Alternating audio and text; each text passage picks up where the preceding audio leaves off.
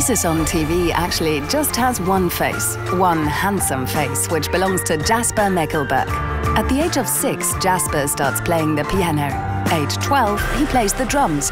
At age 16, he masters the guitar. His music, smart and elaborate arrangements, carried by catchy melodies, always looking for the great pop song. We predict that he's on the right way.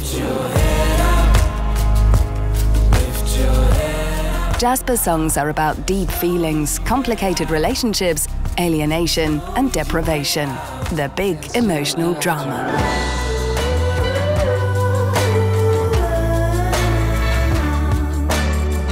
Faces on TV is a shining, rough pop diamond, and that's precisely the reason why he is nominated for the Anchor 2018.